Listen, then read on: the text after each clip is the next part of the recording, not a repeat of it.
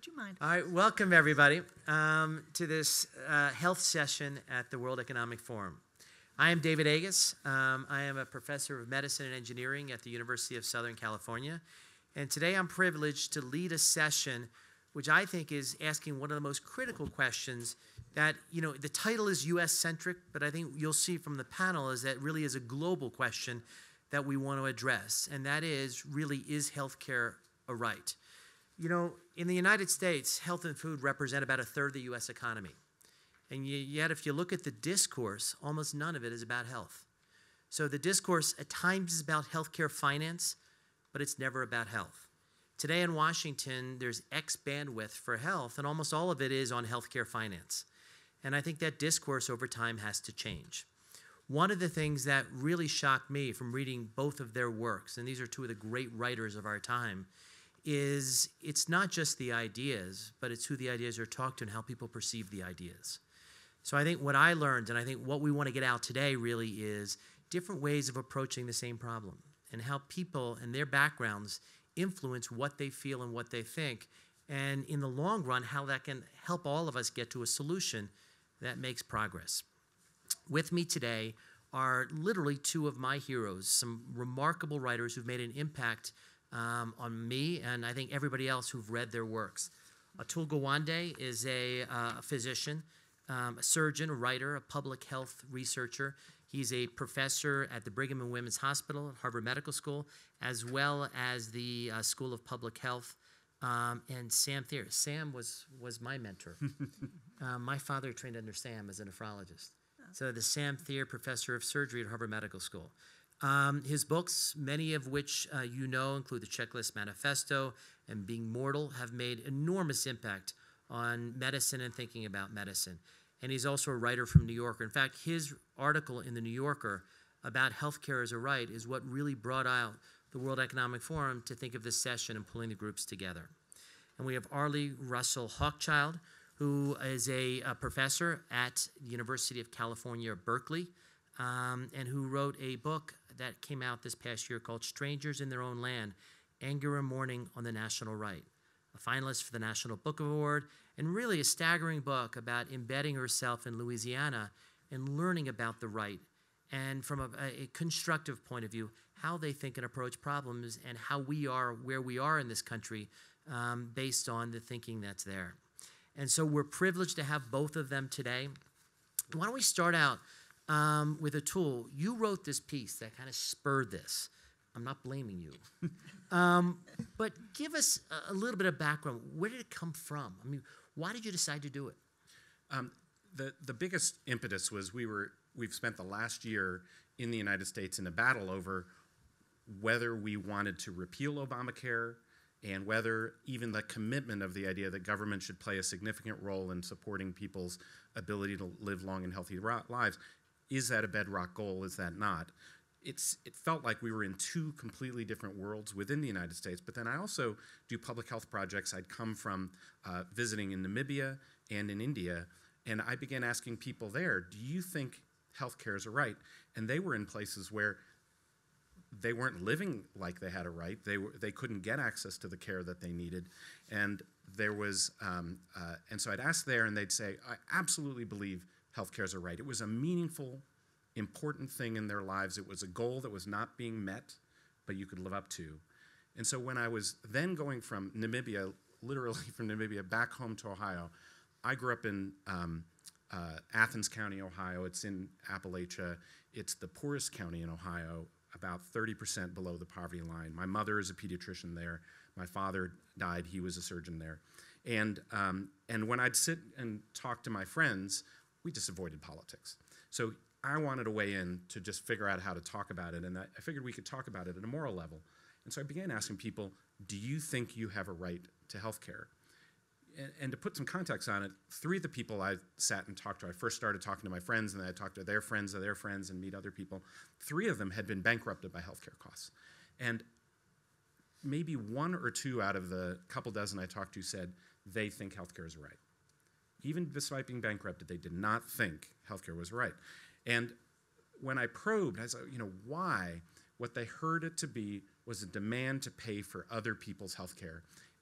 pay even more for other people when I can't even afford my own. And what it made me realize is the US is a place where you can have working people who have no insurance or insurance that they can't really use with a $3,000 deductible and no money in the bank for it, and they can be bankrupted for their health care while paying taxes for poorer people to get safety net coverage, to get Medicaid coverage that's a better health plan than they could ever dream of. No copays, no deductibles, no premiums. And that is incredibly important. I felt like I was seeing something I was missing. It engenders incredible bitter feeling because it raises the question, who deserves care and who does not deserve care? Or the other better way to put it is, whose life is really valued in our system and whose life is not valued in our system. And whether it was, we've got projects in Namibia, in Estonia, in India, and in Ohio, that question, whose life is really valued and not, and the backlash against the safety net, because you have people who are paying for that safety net who don't feel their own life is valued in the same way. That's interesting. And so, Arlie, obviously, you went to a different part of the country, a few thousand miles away, in Louisiana, and a very different group of people with a different background. How would they approach that same question? Well, I came from one bubble to another bubble because I got interested in how we can deal with the difference between them. Berkeley, is geographically different. I felt myself in a media bubble, in electronic bubble. And so what I did in this project is try and bridge the two worlds. In Berkeley, California, everybody thinks healthcare is a right. And in Lake Charles, Louisiana, nobody does. And what I came to realize is that was part of a larger, what we could call red state paradox, that it's the states in the country that are the poorest, that have the most disrupted families, that have the worst education, the worst medical care, the lowest life expectancy, who receive more funds across the nation from the federal government in aid than they give to it in tax dollars, and they revile the federal government. So it came down to, why do you hate the federal government? What goes on with it? Because if you have a right to medical care, it's the government that's going to, vis-a-vis which you have that right. So what I found is that actually underneath all the political rhetoric, there is a deep story. And it goes for those on the right and the left. What is a deep story? A deep story is what feels true about a salient issue, and you take facts out of the deep story, you take moral precepts out of the deep story. It's just what's left, what feels true. And you tell it, it's almost like in a dream. The right-wing deep story is you're waiting in line as in a pilgrimage, facing up a hill, at the top of which is the American dream. Your feet are tired. That line hasn't moved. I talked to people who hadn't had a raise in 2 decades. Kids not doing well. So your feet are tired. You feel like you don't begrudge anybody. Really, it's just that you deserve to move forward. And then, another moment of the right-wing deep story, there seems to be somebody cutting ahead. And you think, what's that? Well, it would be through federally mandated affirmative action programs. It looks like blacks are being given opportunities for jobs that have always been reserved for whites. And we're still, women, again through federally mandated affirmative action, are being given opportunities that have always been reserved for men. And then you see refugees, and you see, even in their mind, public sector workers, and even in their view, they think environmentalists are putting animals ahead of them, so that the oil-soaked brown pelican, an endangered Louisiana national bird, state bird, seems to be waddling up ahead of them. And they feel, whoa, I'm going back further. So in another moment of this deep story, there's Barack Obama waving to the line cutters. And they feel that the federal government has marginalized them, and that actually what's happened to blacks could happen to them. I'm talking about blue-collar whites pretty much in Louisiana. So they don't think the government is their friend, largely for that reason. Your book is amazing that way and describes the story of this line of people climbing. It reminds me of feeling like you're in the airport security line, in the airport boarding line. You know that there are 9 zones now. You're in zone 7, and those people are cutting ahead of you, and you want to, you're like, how? That's not fair. I paid to be at this level. The thing that took me out of that, though, was to recognize there were moments in our world where people don't feel that way. And so liberal and conservative, back home where I grew up, almost nobody was against Medicare. Nobody was against the universal coverage plan we have for people over age 65. But they didn't see it as being something that's like a right. They saw it as social insurance. We all pay in. We all paid a tax in. Anytime we've paid our way in, and we all benefit. And we benefit as equals. The CEO or the janitor, they all get the same benefits. They're all treated the same way, and your life is treated as one of equal worth. And in a situation where there's a safety net with certain benefits here, or so the mistake we made in America, rooted in a World War II root, is that we tied your health care to your job. Where you get your health care is first and foremost tied to your job. So that means if you got the right job, you get great health care. You get the wrong job, you may have no health care. You can have neighbors who have extraordinarily different capacity for taking care of one of the most important things in your life survival. And then, we create a patchwork system around it where different people get different deals. We're all kind of paying for it, but not all benefiting equally. And so Medicare and that kind of approach of saying we all pay in, we all get back, most of the world has arrived in that place. It's the way we've arrived at when it comes to schools, when it comes to roads. We all pay in, we all benefit. We don't say there's a separate lane for illegal immigrants. We've all paid in. Now, that central idea is playing out in the politics. The components of American health reform that are universal have been extremely popular. No pre-existing condition exclusions, covering your kids up to age 26 on your plan, being able to assure a certain level of cost sharing, coverage and subsidy no matter what level you get to. But as soon as you start saying, well, you're mandated to buy this plan or have other considerations like some people will get a much better plan than others, that's where you get this battle brewing. Obviously, we in our country believe in rights. We have a right to smoke. We have a right to sit all day. We have a right to be as large as we want. Does society have the obligation of paying for the healthcare ramifications of our behavior? Is somebody who smokes cutting the line to get that overhead bin storage space that I wanted? As simple as that. So what would the views be on a question like that?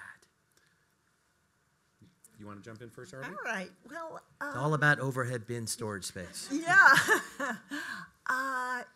It's interesting. People I came to know felt a right about owning guns, for example, very powerful, and a right to eat as they wanted to. They resented Michelle Obama's garden with organic vegetables and to improve the eating of school children. Well, what if they want to eat crap, excuse me. That's their right, their children's right and their parents' right. So real heels in for that. But that what you don't see unless you're close up, is they're actually very generous in other areas of their life. if their neighbor gets sick, you know, they will be over there. They will do everything they can through the church. They do a lot for ill members. And so it's a question, I think, of drawing a cultural bridge and, in a way, crossing over an empathy wall to tap into their good angels and their notion of what's collective. Often they would say, oh, the problem with big government is that it takes community away. And what's community? Well, if I'm walking on the road and a guy has a car, he has to stop and pick me up, and vice versa. So they almost romanticize something collective. They aren't the ultra individualistic Ayn Rand figures that I went in imagining they were. So if we just move back to somehow drawing a bridge between collective good in the private sphere and what the government can do is collective. I'm not sure I answered your It's not hard. They tripled the insurance rate for smokers in that county in Louisiana. Would they be upset? Should the non-smokers subsidize the smokers? I'm almost certain they would not be upset. Not upset, Right? yeah. That it's not hard to ratchet up the sense that once you're in the game of I've got 9 zones, who belongs in which zone, you know, then you create 19 zones and you go even farther. I had many conversations and continued with my friends back home about, you know, why do men have to pay for women for reproductive coverage? It's, you know, contraception, that's elective, that's not, you know, my responsibility. And yes, you can say, hey, I thought we were all born at some point or another, and that we were all in this together. Yeah. But you know, if you take the view of, you know, this year I'm 52 years old. Why do I pay for anybody to have any reproductive needs? I should have a plan for me and for my needs. And insurance is the idea of socializing risk and bring it together, and then who belongs in that pool and who deserves to be there. The more we drive towards the idea that there are the deserving and the non-deserving, it creates, you know, are we going to pay for the smokers and non-smokers? We pay for the people who do not exercise and who are obese. There's another way of coming to understand it, and I think this is the way we need to recognize what the whole role of healthcare is. The way the debate is driving is towards the idea that we really just need universal catastrophic coverage, that life is a series of events in which you're generally healthy, you have a catastrophic event in your life, you get sick, you're covered, and then you get back to normal and you recover and you go on your way, and then maybe a few years later you might have another event that needs coverage, and it's more like, you know, your house catching fire. But instead, if you watch what the course of an 80-plus year life is nowadays, it is the accumulation of health events, a health crisis from which you never completely recover. You now are a cardiac patient. You're now a hypertension patient. You're now someone who has diabetes. You're now someone who has XYZ. And there's a mix of genetics and life choices and your community and your options and availability in life that add up to those to that mix that you're going to have. And living a long life is about having a regular source of care and access to your needed medications along that way. And we did a study this past spring.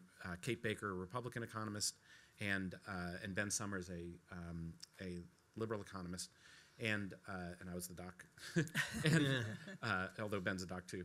And we analyzed the last 10 years of data around healthcare coverage. And the studies around what happens when people gain healthcare coverage is the first thing that happens is within a year they're financially better off. Their health hasn't improved very much. A year later, they report feeling better. About a quarter no more feel they're in good to excellent health. But again, you don't measure any mortality improvement. At 5 years, when people have had a regular source of care and have access to the needed medication, they have a 6% reduction in mortality. It seems to be an improved mortality at every step along the way. And when you piece it apart, what you find is the people who had the biggest gains were the people who had chronic disease, HIV, cardiac disease, cancer. If you're in and out of coverage, your coverage falls apart, no surprise. You don't do well with cancer or HIV or cardiac disease. So when you think about, okay, now am I going to penalize people who have these conditions by saying, okay, you're not going to get your medications anymore? Well, now we're going to end up with fewer people who can work. You're going to end up with people who don't just die early, they're disabled earlier. And we're simply, thank goodness, not just in the United States, but around the world, unwilling to leave people simply suffering in those circumstances. The event that we say, look, I want to charge you differently and make you pay for your consequence is really your entire life.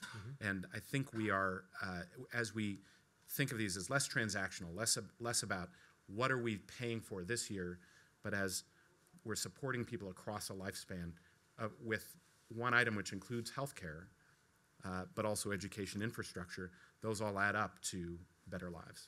Yeah, I mean, you hit it, right? I mean, the data are very clear is that if you give people basic health care, in the long term, it's economically beneficial to a society, right? They're going to work more. They're going to get less catastrophic diseases. It benefits. Yet those arguments are never what's put out there. I mean, the data from Affordable Care Act are real. In the short period that we had it, we actually saw, more catching cancers early, more, taking heart medicines, diabetes medicines, et cetera, and there's a benefit there. But yet, why don't we see the politicians, the media, the religious leaders pushing the economic arguments, which are the arguments about which section in line you're in? Why aren't we seeing that more? Right. I think it has to do with something Atul mentioned earlier, that the idea of a right disguises the contributors from the non-contributors, right? And the contributors, they're the workers. And among the people I came to know, there's a almost religious belief in work, not the effect of your work, not how good you're at work, but just the fact of working is a source of enormous honor and importance. One woman even told me, well, they ought to pick up all the cemeteries in France, the American soldiers that fell in World War I and World War II, and bring them back to the U.S., and we'd get American lawnmowers and get American workers attending those graves. I mean, that's how strong the idea of work is. But the argument that, look, if you give good health care, you get more people working, that's on the other side of this bridge that we need to cross. But they think the people that aren't working don't want to work, and that it's moral. Work is moral. And so people that aren't working, people who are cutting in line or way behind them in line, those people don't deserve it. So that line of thinking is one side of it. But the other side of it is they do have a sense of commons when it comes to disability ramps. I asked them, well, how about disability ramp? You're not disabled, you don't need it. Oh yeah, no, there should be a disability ramp, so that's good. So there is that, we need to just add more things to that vector. They're all for disability ramps, into churches especially. I've got a couple thoughts about this because I see it, it's not just in the United States, it's a global phenomenon. We underinvest in health. Oh, you've got surgeon handwriting. That is kind of scary. So two things to add with my scribbled notes and my surgeon's handwriting. One is, for example, we've been doing work in India. We're working in state of Uttar Pradesh. In Uttar Pradesh, they have almost double the rate of newborn death as in elsewhere. As we've been doing our work there, you've gone through 3 elections that we've seen changes in government during that time. We're talking about 250,000 people who are lost because of death rates that are, we're measuring 5% newborn death at or within 7 days of birth, so 1 in 20, when we could be at 1 in 200 or even better. It is not a political issue. It is the parties come and go, and parties have tried to make it that this is our economic future, this is your children, and you should hold your government accountable when you're allowing and failing to address this level of quality disparity, and it's simply not on the agenda. So you don't have people in Uttar Pradesh saying, well, that was your kid's death, not my kid's death. That's right. It's not that there is a sense of government ultimately not being the force that can create that change. So some of it might be that you don't think the government can solve it. Some of it might be that really other issues are much more salient, like jobs, and so on. And the investments you make here in having kids that are healthier and so on will pay off in jobs, but it's much further down the road. It's not on the political time frame. The second thing, though, is that once a benefit is in place, removing it will get you in huge political trouble. So, you go after the NHS in England, you go after Medicare in the United States, you go after the hospitals that are in existence in India, you have tremendous impact. So there's an experiment Jim Kim is doing at the World Bank that I think is a potential game changer, which is baking into the loan interest rates that countries get for their sovereign debt, the human capital. So if you have, for example, stunting, which is at 30% in India, it's at 38% in Rwanda, wow. that leads to poorer brain development, and you're taking 30% of your population offline from the future GDP growth of the country. Right. So Jim Kim is now creating a human capital index that, with the World Bank now starting to calculate, I don't think they've implemented yet, but he's saying they will, starting to calculate that you will pay a higher interest rate on your sovereign debt unless you address this, wow. In which case you could make $250 million on your next loan and by investing in this space. So I think putting the connection together so that investing now and benefit now for the sake of this long-term connection, I think that may be some of the most powerful and important ways you could go about it. But at what level will we do it in the U.S.? Will we do it at the local level, the state level, the federal level? Yes. How would we do that? So I think you would arguably start to bake in that if you have a community that has better investment in its infrastructure and its education and its healthcare, and the connectors, how much this pays off in the future productivity of that city economy, that state economy, that when they go for their loans or their ratings, that may be an avenue for driving. Because the problem is that the long-term benefits of health pay off over a longer run, and you don't have short-term pain for not investing. It's just like we also don't invest in bridge maintenance. We'd rather build a new bridge and let the bridge fail. You can keep a bridge going for 100 years. We let them die at 50 years and build a new one because you can put your name on it and you can have much more payoff now for that than the maintenance costs. Well, the time scale of a politician is 4 years. Right. So why would he or she put out capital today that's going to benefit the next regime? Yeah, wouldn't benefit for a long time, right? Yeah. It's exactly the same thing. Unless you made them pay financially now. Right. For those losses. In Louisiana, a very oil-dominated state, as you know, I wonder what would happen if you would say to Exxon and Citgo and Phillips 66, actually, we're not going to give you a loan unless you clean up the pollution, because in this area, it's one of the most polluted areas in the entire world. And second highest death rate from cancer for men. There's something called Cancer Alley that goes from Baton Rouge to New Orleans and past, where people can't work. There's an instance of 3 generations, a grandmother, a mother, and her daughter, all on respirators. So you're really cutting into human capital. These are not going to be great workers. Same argument applies. But I wonder if you could connect that to the terms of a loan to the companies that aren't cleaning up the environment. Now, there's certainly different scales to do this. I mean, the Brigham Bank does it at an individual level, and saying, in order to get a loan from us, you have to be vaccinated. You have to, take seeds and grow them. You have to have a latrine toilet, et cetera. And the impact is staggering on human health. Right. I mean, so there are ways that we can actually prevent disease that are cost effective, right? There's a pill a day that if you take it every day reduces not the incidence, but the death rate of cancer by 30%, heart disease by 22%, and stroke by 16%. And if everybody who should take it in the United States does take it over the next 2 decades, an extra 900,000 people are alive, and we've saved tens of billions of dollars. It's called a baby aspirin. So when you have interventions like that are very inexpensive, that actually can have a major impact on public health, how do we make it so people do that? Right. How do we make it so that those things are enacted and that we're not as, Grameen Bankish and saying, listen, we're going to take away your house unless you do it. How do we get people to realize a behavior today that has a long lead time to impact has a benefit? You can appeal to people's sense of,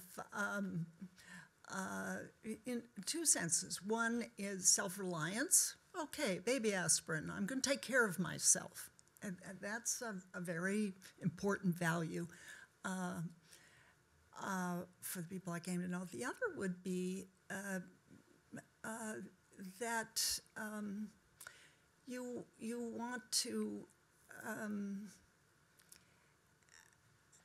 you want to do for your family. You want to be alive for your family. You be a worker for your family.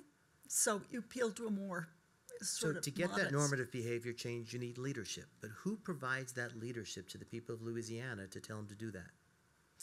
Well, I think it would be good to go to church leaders and tell them, hey, you want a healthy congregation, you want to keep them alive, how about this? I think a lot about this.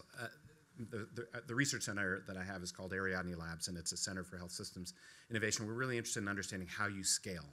And the first way we try to scale is by awareness and teaching. And in medicine, for example, the way you get doctors to do the right thing is, you just teach them longer. Now you can't graduate and go into practice till you're at least 40 years old in medicine. We just keep on teaching more. Yeah. And what we That's find, a lot of fun, by the way. It's a lot of fun. And what we find is no amount of teaching will lead to eliminating the problem of, you can teach doctors all you want to wash your hands. At the end of the day, we still have a lot of people who don't wash their hands. There's a huge variation. So then we move to, okay, we're pissed. We're gonna sanction you. We're gonna have mandates. So you're gonna have malpractice litigation, or you're gonna have regulation, or you're gonna have a law passed. Wear your seatbelt, take your aspirin, those kinds of things. And there's two problems. It's totally crude and indiscriminate. There are people who shouldn't take the aspirin. It's not beneficial. But in the public health world, people have argued, hey, just put the aspirin in the water. You're going to save more people than you're going to hurt. Sure, you're going to kill a few people, but you're going to save a whole lot more people. And there's an argument for that, right? Pure utilitarian, this is what you do. People don't like that. They don't want to be the one who dies because you put it in the water. B, the mandates, people game them. They figure out how to work their way around them. So in general, mandates pay for performance. They do increase performance, but only marginally and at high cost, and they're not very flexible. New study comes out, aspirin's not so great at this, make an adjustment, and you spend 4 years in the legislature debating it. The way people really drive it is by systematizing it.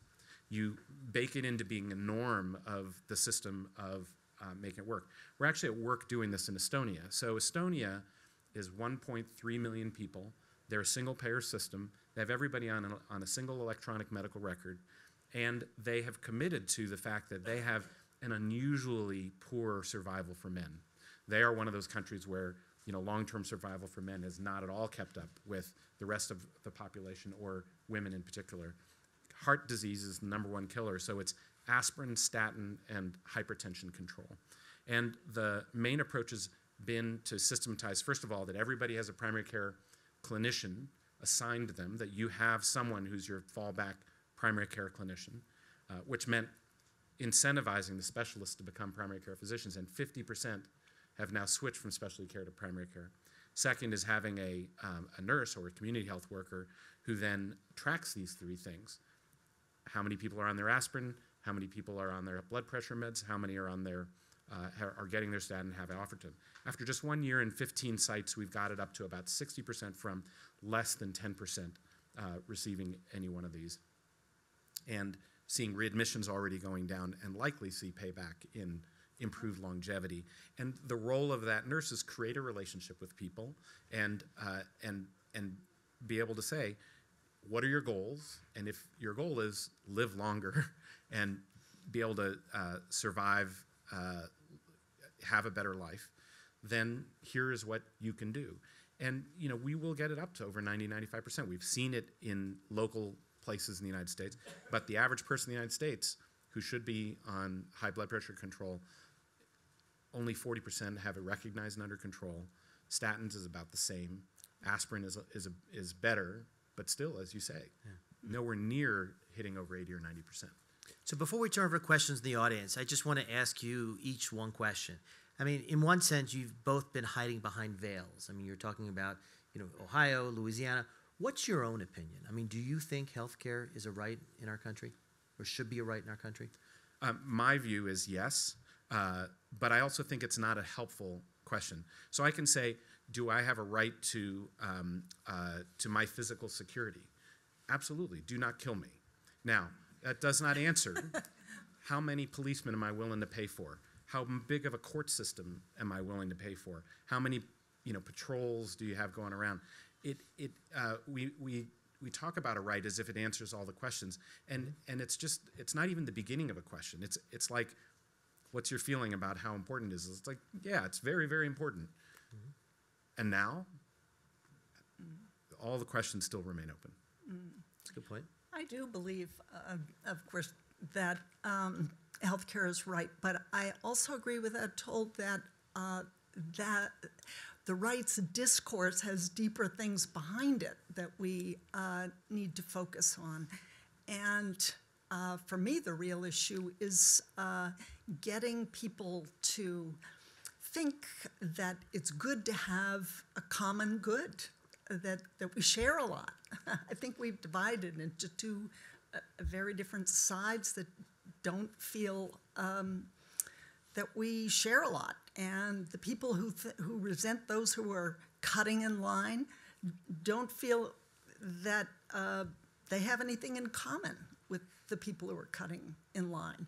And that goes to a premise that we're all, it's dog-eat-dog world, we don't share a lot. So I care a lot about that. I want to also add one thing.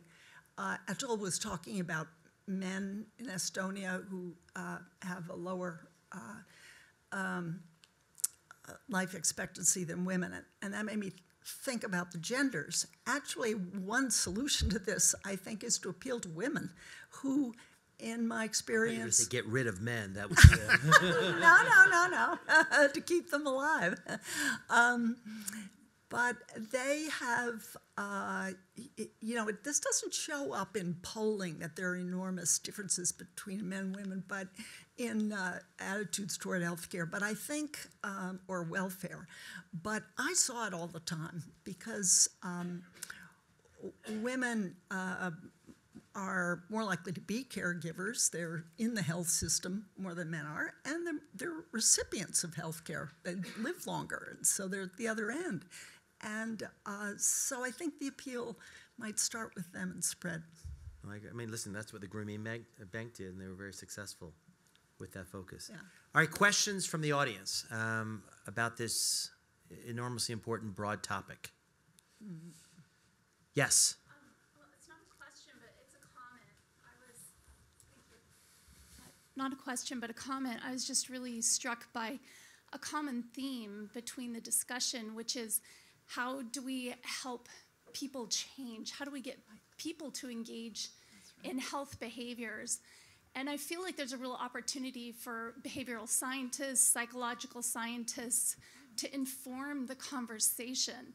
That what we know is that we have to tap into each individual's their values, and they have to own them. They have to own the goal, because we can't say, aspirin's good for you. Don't you want to take an aspirin?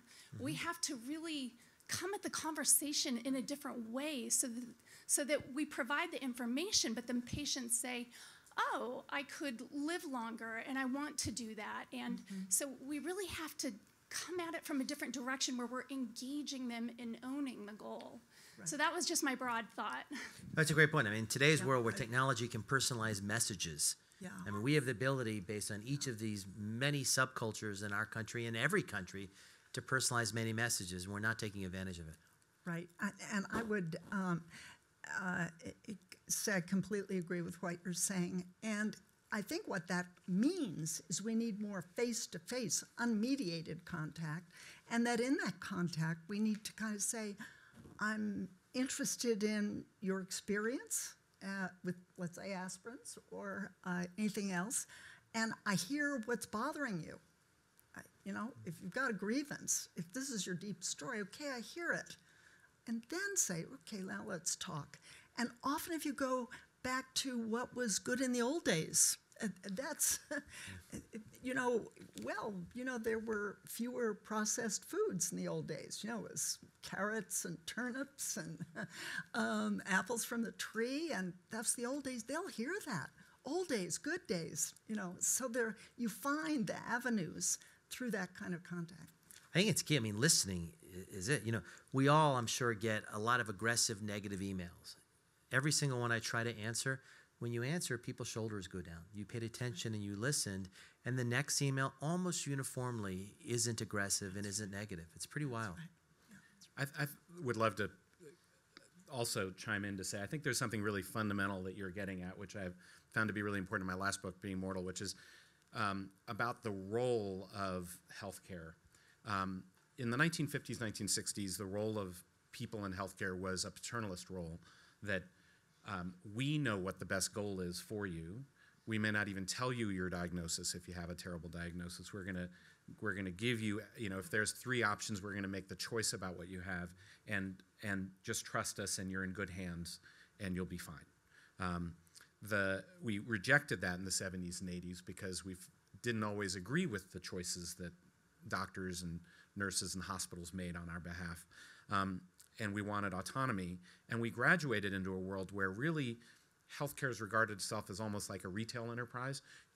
You tell me what you want. Do you want an MRI? Do you want the red pill or the blue pill? And then, we'll give you what you want. But when, you're in cancer, I'm in cancer, when you talk to people about, here's your situation, here's the tough situation, here are your choices, given the facts of where you are, option A, option B, option C, here are the risks, the benefits, the pros, the cons, now what do you want? The most common answer I get, probably the same as you get, is, well, what would you do? Yeah. And then the answer you are really taught in med school to give back is, look, there's no wrong answer here. Mm-hmm. It's really just whatever you want, and we'll follow through on that. It's not for me to say. And people really feel abandoned in that moment. And what you're getting at is this role of being the counselor. Mm-hmm. And healthcare's critical role is understanding what are your long-term goals in your life, given that you don't get to live forever. So besides just living longer, what do you want to be alive for? What are you willing to sacrifice? What are you not willing to sacrifice? What's the minimum quality of life you'd find acceptable? What are the trade-offs you're willing to make and not willing to make? And then I can make a recommendation based on experience and knowledge and so on to help meet that goal. That can be as simple as, do you want to eat that half pound of steak? To do you want to take that aspirin? It varies a bit on what really matters in your life. If it's the joy of just eating a good meal, and you're not thinking you want to put a refrigerator lock on your door, then there are other people who like, I love that meal, but I'm really striving for something. I want to be healthier. I have things that I really want to I want to feel better. You have to tune according to people's goals. And I think people want a system that does not make them feel that they are just being told what to do, but that's in line with what their goals are. And goals do vary from person to person. Mm-hmm. But it takes conversation to get to those goals and value systems. Right. An ongoing conversation because people's goals change. Mm-hmm. Yes. A couple over here. No, go ahead. No. Mm-hmm. My name is Anjara Jackson. I'm a physician from the United States, and clearly everything that you've all said just now, especially about individuals sort of taking personal responsibility, it's so important that we get individuals and communities to buy in. One of the problems, though, is sort of this delayed gratification, because we're talking about long-term goals. People want to see some sort of immediate result. I mean, even when people are sick, they don't always follow what they need to do to get well. So one of the questions that I have for you in terms of just healthcare overall in the United States, you were mentioning this program in Estonia. Smaller country, more homogenous.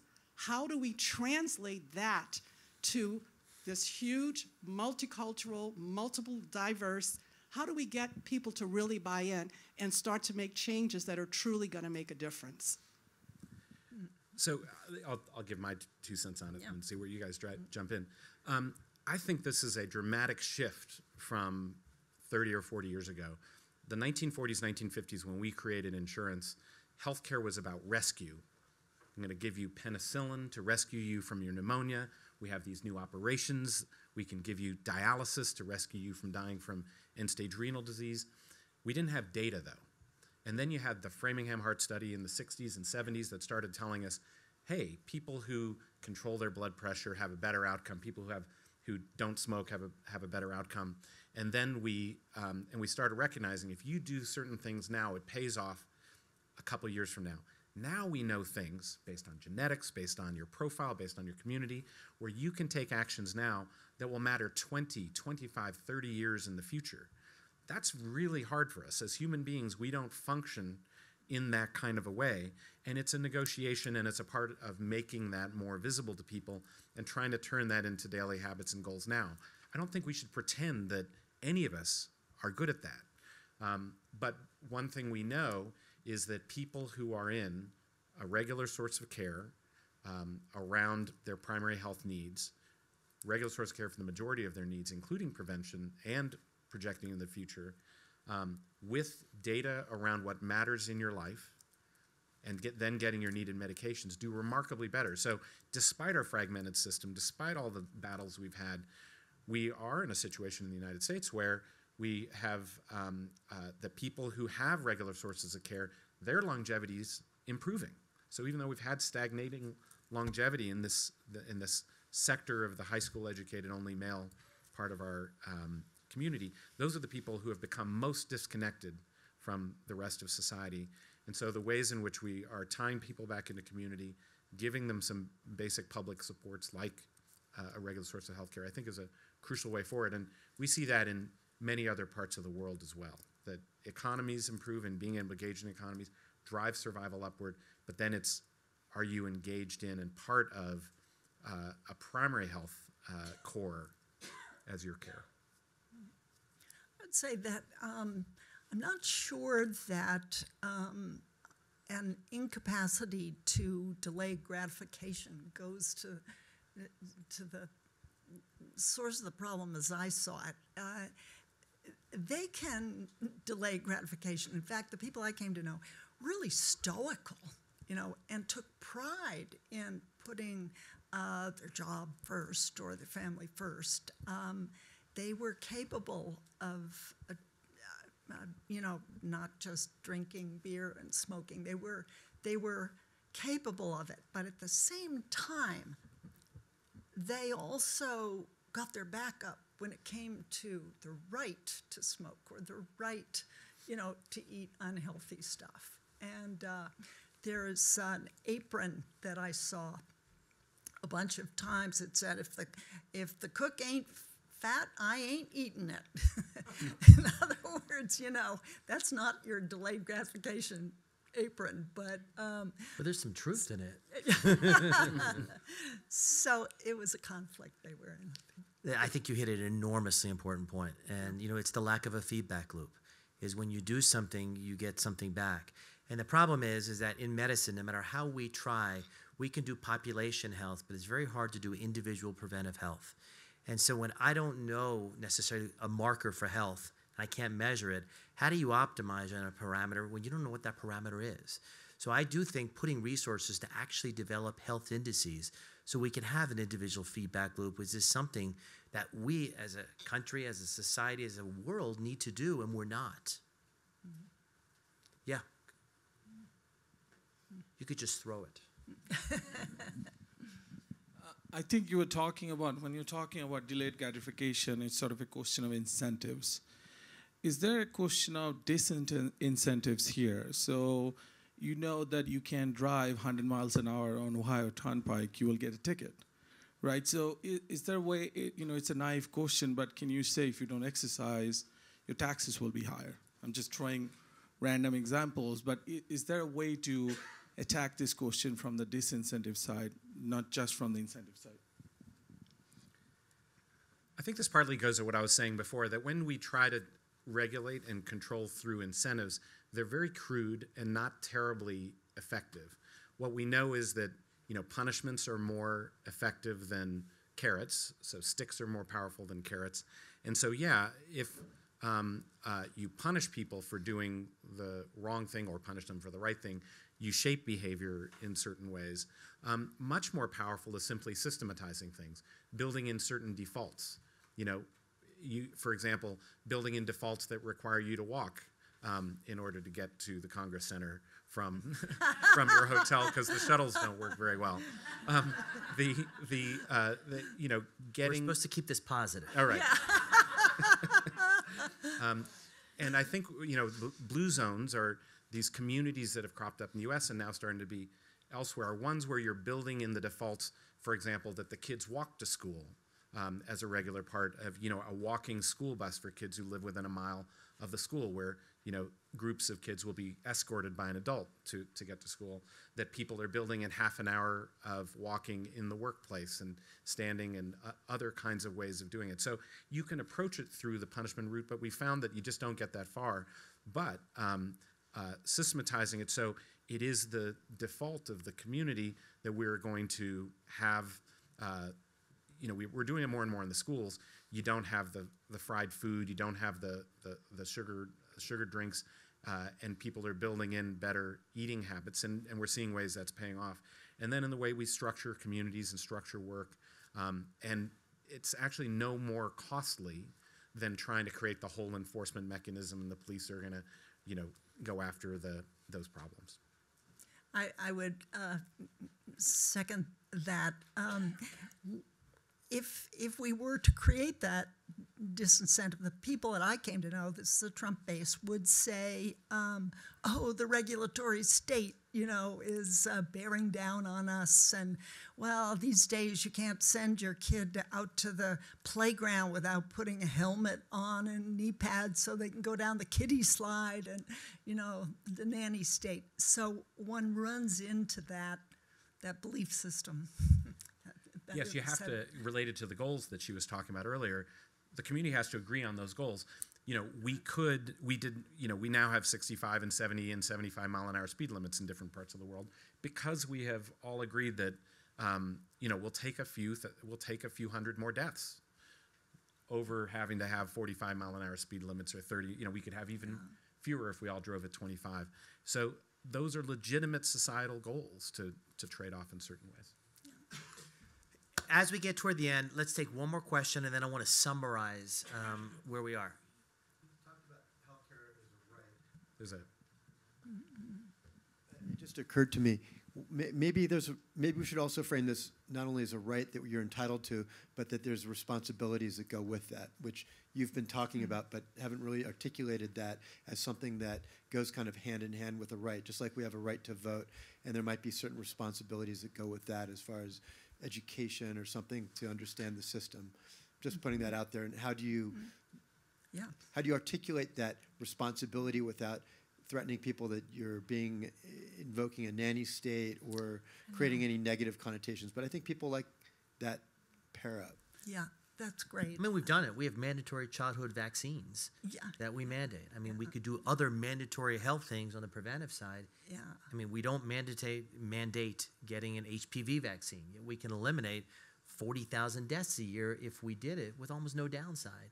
Yeah. But, there's a reticence to actually pushing things, unfortunately, in this country.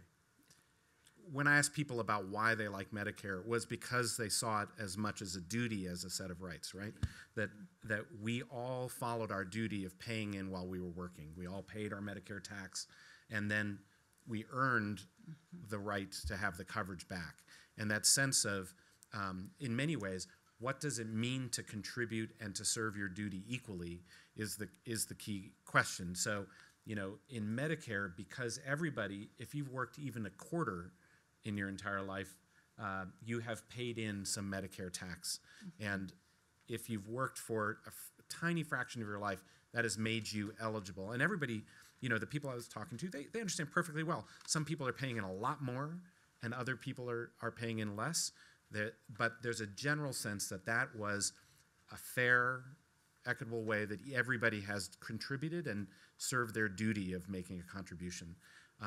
There are certain payment schemes where people feel like it's way out of whack and some people aren't paying anything at all, and then that's not fair. And so that sense of duty comes in.